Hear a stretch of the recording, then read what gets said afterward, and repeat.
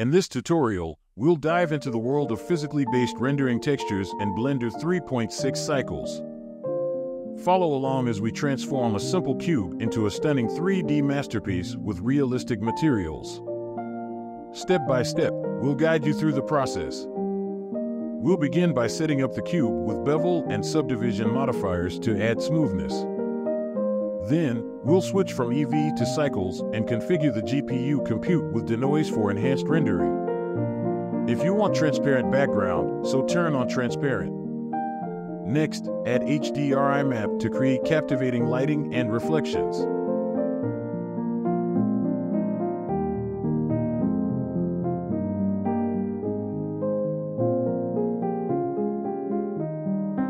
To make our workflow more efficient, we'll enable the Node Wrangler add-on to streamline node connections. We'll select the cube and dive into shading mode, where we'll employ the powerful principle BSDF shader.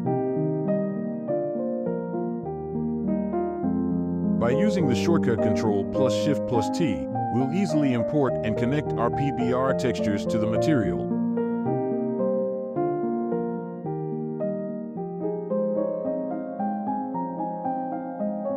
To achieve the perfect blend of textures, we'll mix the base color with the ambient occlusion map, enhancing the depth and realism.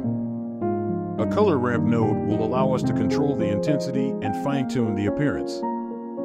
In the final touches, we'll adjust the material settings to enable both displacement and bump mapping, resulting in unparalleled detail.